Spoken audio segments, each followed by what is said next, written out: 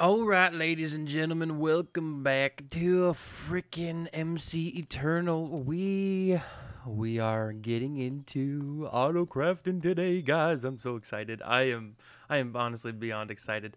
I want to show you guys something I did off camera though. Before we do that, I went ahead and made a resonant energy cell. Now, I have come back several times, and the reactor is offline because of something weird that happened where the lava over here gets, I guess, like it picks up the glowstone, resonant glowstone, or whatever it's called, glowstone instead of the lava, and it clogs that system, and then everything else. Okay, so we're going to go ahead and get the stuff for auto crafting. You're going to need a molecular assembler. This basically takes all the items. This will craft them for you. So we can get a few of these. All right, we need one more. And then, so we got our molecular assemblers, and then we need our ME interfaces. This tells the molecular assemblers, hey, kind of smacks them around and is like, hey, get in line. But I've already got some dense cables, so let's see here. We need to really expand our horizons. I don't know where, actually, we need to find out where we're going to put these. I have a pretty good feeling we're going to put these here. Let's see, so 1, 2, 3, 4, 5, 6, 7, 8, 9, 10. Yeah, we're just going to have a basic one here. And so, oh, look at that. We have a cable here already. Beautiful. We just need to upgrade it. Okay. So, place one here, then here, then here, then here, then here. Like so. Then here, then here, then here, then here. Oh, wait. Then here, then here. Look at that. That is beautiful. And we can go ahead and do that on the other side too. So these aren't going to light up like the other ones. These ones are actually already connected to the system here. But we want to go ahead and upgrade the cable that we're using, because this one only allows 8 channels, and the one we have allows 32. So we might be able to run the molecular assemblers over on that side off of this side of the channel, and then the ones that I had just showed you probably run over off of this side. So we're going to go here like this. So we just lost all connection to our Bob farm, as you can see. We just lost a bunch of essence. We lost all of our goodies, like iron to pearls, because they're all connected via this cable. So what we need to do is get down here. Too literal. Okay. So we need to come down here, and that's going to be bad for a second. I didn't run this cable in the most linear fashion, but all we need to do is we just need to basically get it here, because there's only one connection coming from this way over here. And we need to go ahead and swap it. What the heck? Come on. We need to swap it out. Does that connect? Yes, that connects. Beautiful. Oh. Okay. Just so much lag. Hashtag blame Butcher. That's his fault. Okay. Come up here. Okay, we don't want it connecting here, so we need to grab a cable anchor. Let's see, actually, though. Actually, we kind of need that to connect to here.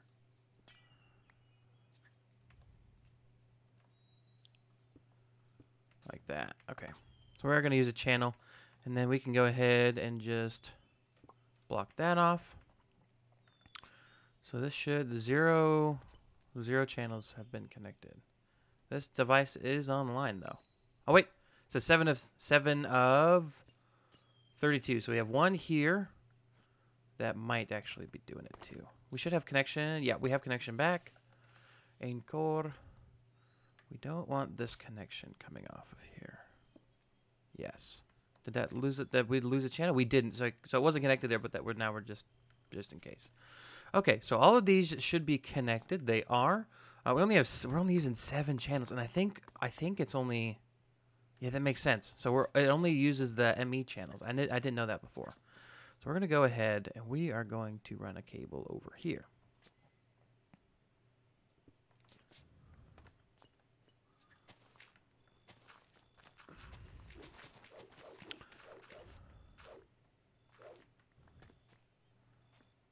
This makes it fun. Maybe we'll just go under. Aha, that works perfect. And then we can run. Oh, no, we don't have enough. So what we need to do is we need to put an anchor here. Say, no, go. Ah, wrong one. put it here. It's very, like, directional oriented, I guess. It's kind of annoying sometimes, but you need to place them on the same side that they're connecting to. Okay. Now come up here. Ah, freaking heck, another one. Got it. Okay, and then we're going to come up, and then we're going to run this cable over here. I'm going to go ahead and make some more dense cables. Okay, we have a total of 32 now. So let's go ahead and run these cables over. I think we actually just need to connect it to, like, the back of this molecular assembler. So we don't have that much to go. Cool. So we just bring it over like so, and ta-da. Oh. We should see some... Yes, there we go. Cool. So we have all of... Okay, Mr. Eagle. Easy on the Wheaties. So we just come over here. We fill this back in. Look, you can't even tell that we were outside.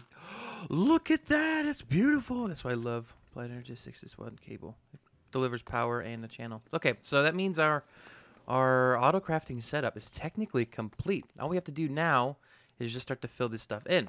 And to do that, actually, this is all ugly as heck. Yeah. Ooh. Ooh, yeah, baby. Ooh, yeah.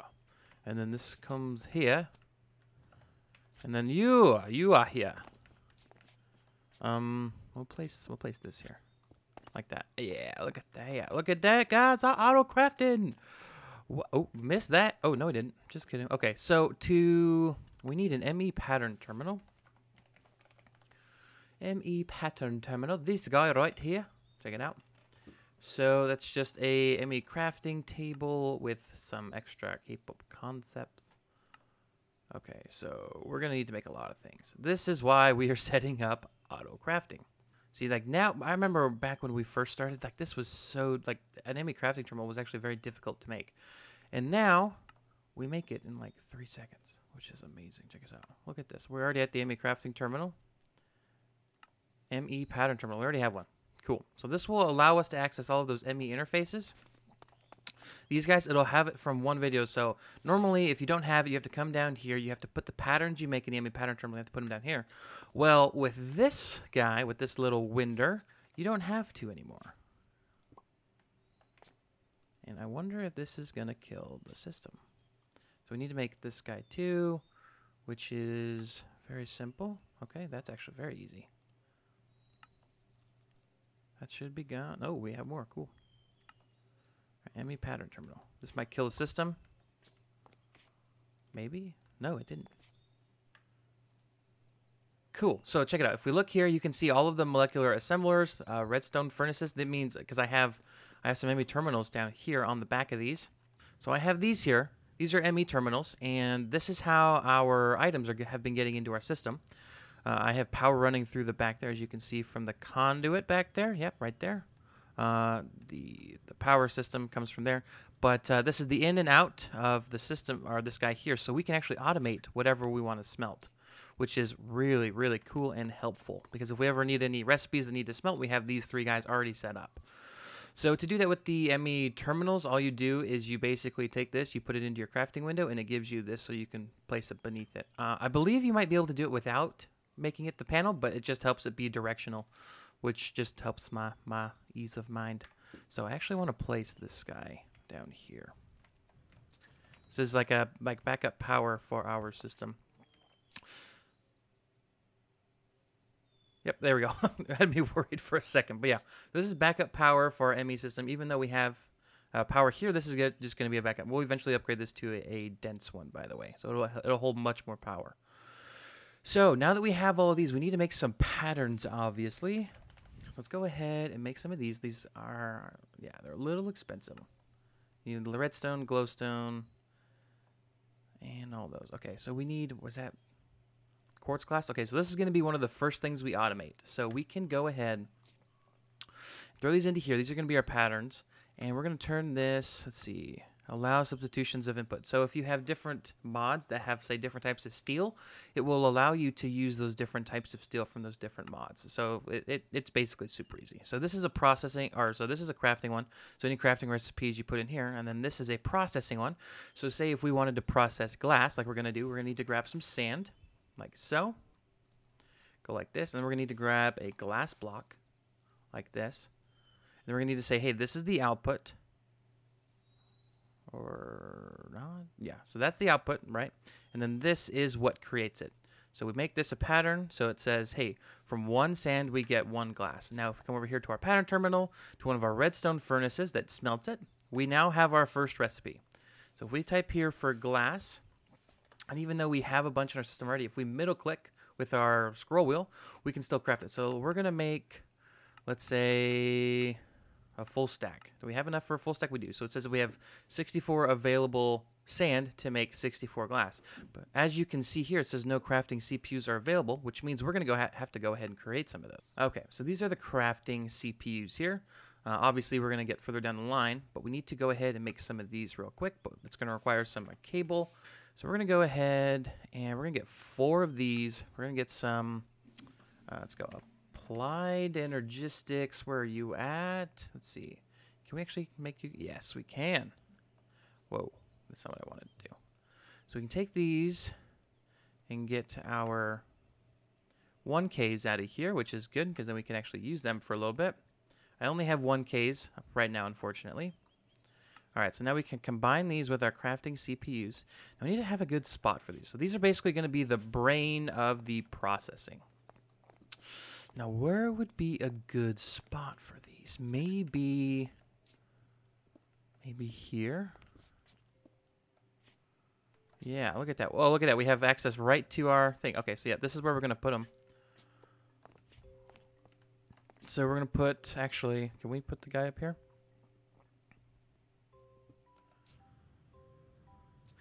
Come on, break, please. Hello? Housekeeping.